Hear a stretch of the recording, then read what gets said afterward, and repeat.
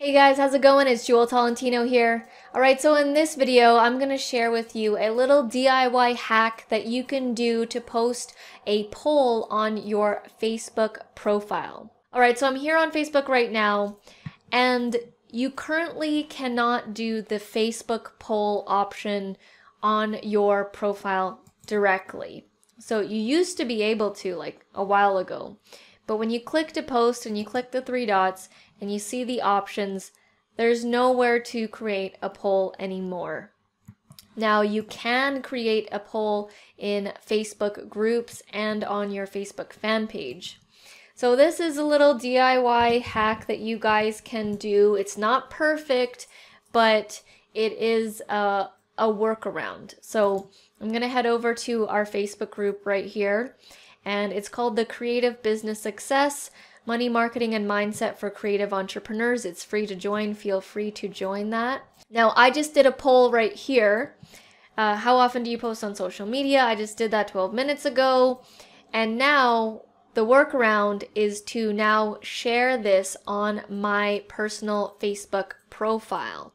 So I'm going to click the share button, and there's a lot of different options here. You can click share now, which will just do it automatically and you don't get to write anything on the actual post. So you can either click that one or click the share ...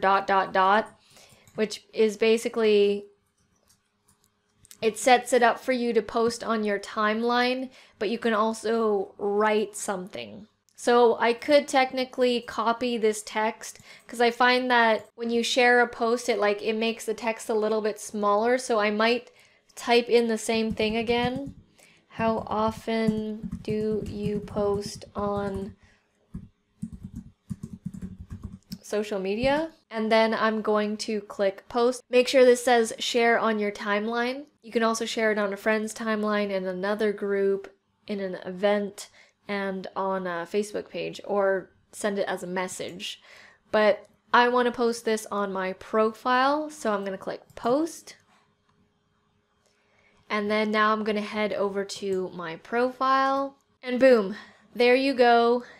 I shared the Facebook poll that I did in a Facebook group onto my profile, and people can come over here and vote. I know it's not completely like posting on your profile, but it is a DIY workaround. Like I said, you used to be able to, they took the options away. We all know that social media is always updating, always changing. So that is a quick workaround for you guys. So if I was able to help you out at all, please let me know by giving this video a like, a comment, or a subscribe. All that would be very much appreciated. Thank you guys so much for watching, and I'll see you in the next video.